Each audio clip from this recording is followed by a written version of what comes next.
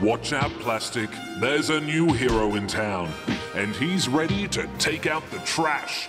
Introducing Plastic Free Boy, a 12-year-old on a mission to change the world.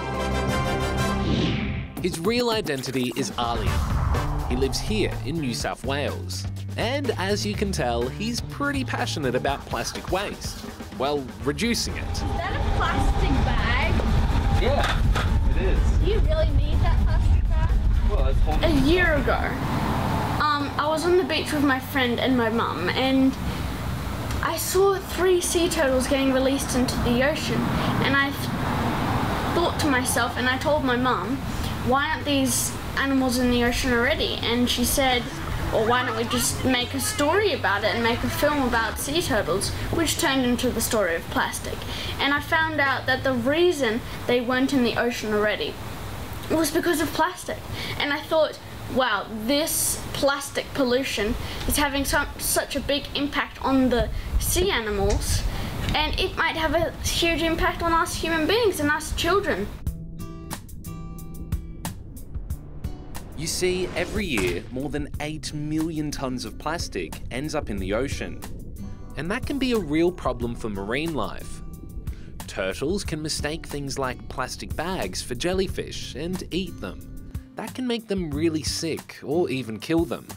Which is why Arlian has made it his mission to fight plastic pollution. And now he's made his own documentary to help. Hey, my name is Arlian, and I'm making a film about sea turtles and plastic. Arlian made this film to help reach out to other kids and get them fired up about plastic too. And recently, he got to show it at Byron Community Primary School. There's more life in the ocean than there is on land.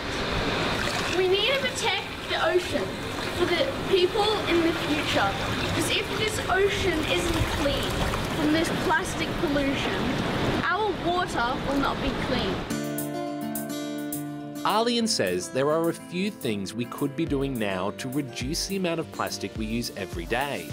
The things that you can do to make things better for the environment is not use single-use plastic bottles, not use single-use plastic straws, and not use single-use plastic bags.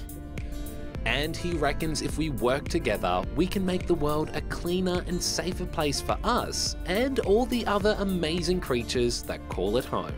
Going to keep this world totally alive from this plastic pollution.